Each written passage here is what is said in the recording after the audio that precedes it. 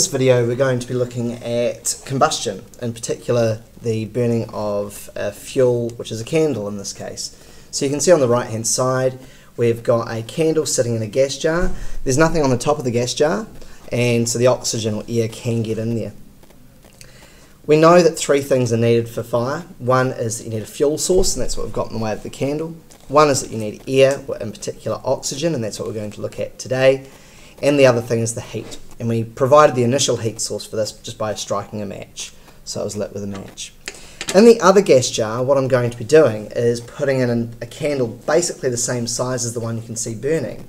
But instead of just letting air get in, I'm going to put in oxygen. So this is going to show that the oxygen is one part of air that does actually contribute towards combustion or burning. So there's the candle we're going to put in. And I've got here a conical flask that I'm going to do a chemical reaction in to make some oxygen gas. The liquid I'm about to put in is called hydrogen peroxide. It's very similar looking to water. It also has a very similar formula to water, H2O2. But actually that subtle change with that extra oxygen atom is enough to give it very different properties. So if I was to leave this out long enough, it would actually break down into water and oxygen all on its own. But what we're going to do is we're going to speed it up with a chemical called a catalyst. So it'll speed that up, making our oxygen a lot quicker. So here we go. I'm not going to add too much because this reaction does go pretty well on its own. As we can see there.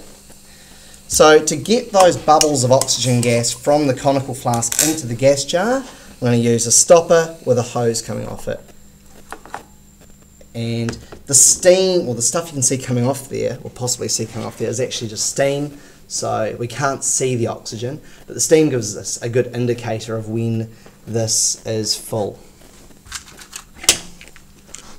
Okay, while that's doing its thing, I'll get this other match lit so that we can put it in. And what we're going to compare is, we're going to compare the flame on the right hand side, where it's just got air, to the flame on the left hand side, where it's got quite a lot more oxygen coming in it.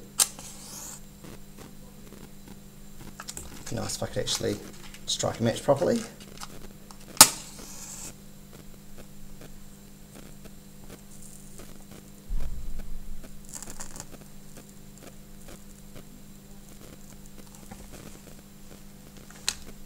Okay, so I'm going to take this out and put it in the sink just in case it starts reacting too aggressively.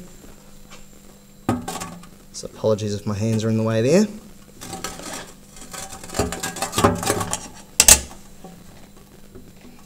Okay, so now I'm going to slide this candle into our gas jar and see if there's any difference between these two flames.